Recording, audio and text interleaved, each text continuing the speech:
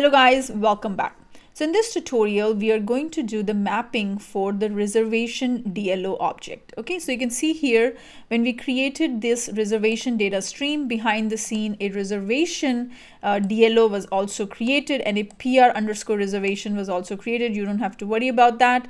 Reservation belongs to the category of engagement and the total number of fields it has is 23. But if you go over to this, you will see there none of the fields are mapped. Okay, so what we're going to do is we'll click on start here and it will take us to this page. So you can see here none of the fields are mapped, and I'll go to the select objects. Okay, under DMO there's no objects, so we'll select this. Now the point to remember here is we don't have a DMO like reservation to map this DLO. So in this case, we can create a custom DMO as well. And that is what we are going to do is we're going to create a custom DMO. So under here, custom data model, you will see automatically a reservation DMO is created, and it also has some fields, booking channel, everything. The fields are also there. So we'll go ahead and click on plus and click on done. So automatically the mapping has been done, and also if you see here, these DLO has been successfully mapped to the reservation DMO, and you can see here reservation ID is mapped to reservation ID, contact ID is mapped here to the contact ID field, all of that. Okay, and these are the prices. So all of this is mapped, and now what we're going to do is we're going to go ahead and do save and close. So the mapping is already done. We're going to go ahead and click on save and close.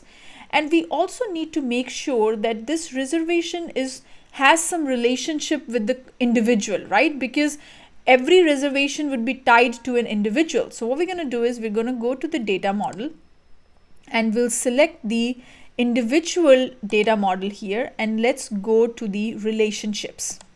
Okay, and you can see here automatically a relationship has been created with the reservation object via the contact ID. It's a many-to-one relationship. The reason is because it is one individual can have multiple reservations, right? So this is the relationship here. So you can see the relationship.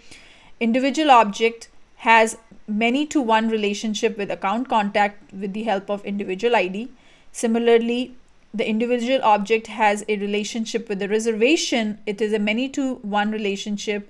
So individual ID is nothing but similar to contact ID. Okay, so the relationship is there, everything is there. If you go to the data model and if you want to see the picture here, you're going to go ahead and click on the graph. Here you can see how each of these objects are connected to each other.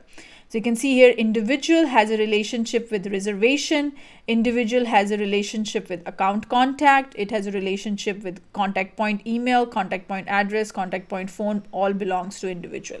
And then it is reservation. So this is the existing, or we can say the complete model, the picture of each of these, how these objects are connected. So now what we're going to do is we have to do the refresh, right? We have to bring the data. So we're going to go ahead and click on reservation and we'll click on refresh now.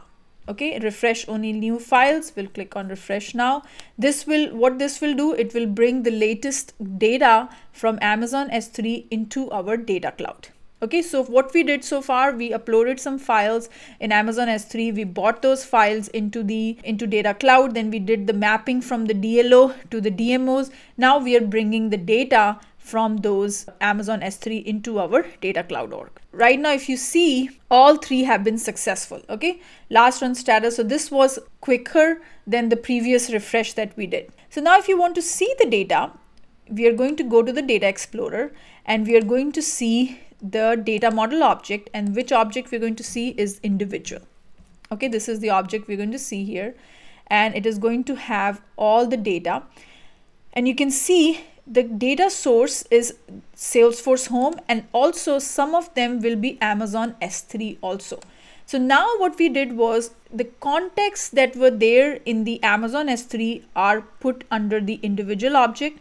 Contexts that they were there in the Salesforce org are also stored in the same table, which is the individual DMO. So all the contexts, even though they are coming from different systems, are being stored into one object, which is this individual DMO. So you can see here some of the contexts are from the Amazon S3 and some of the contexts are from Salesforce Home. So you can see here first name, this is the last name, first name, and you can see now if you scroll down, you just have to look here, Amazon S3, you have these people are there. Now, if you want to take a look at the other one, contact point email, you're also going to see all the contacts here. So data source, so some of them are coming from Amazon S3, some of them are coming from the Salesforce org. So now you have the data populated also. So this is the graph, how this whole thing is connected to each other. You can see here, this is the table.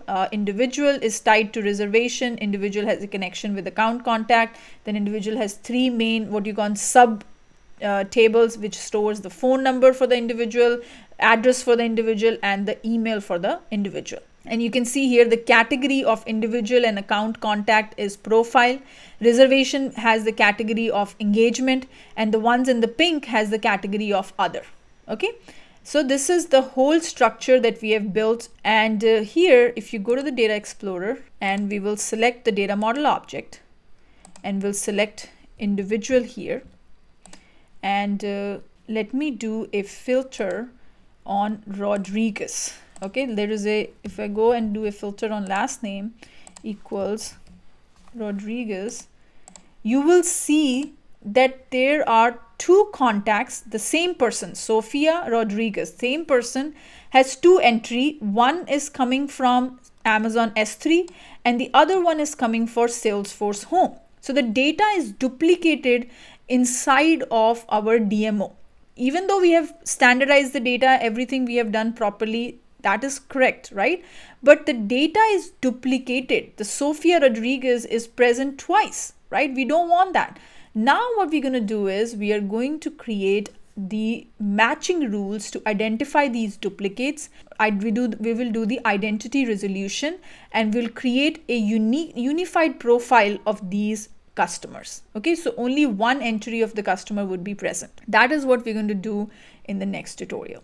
So right now, Sophia Rodriguez is appearing twice. We need to fix this data. This data has duplicates. So we have to fix this. And how do we fix it? We're going to see it in the next tutorial. Thank you.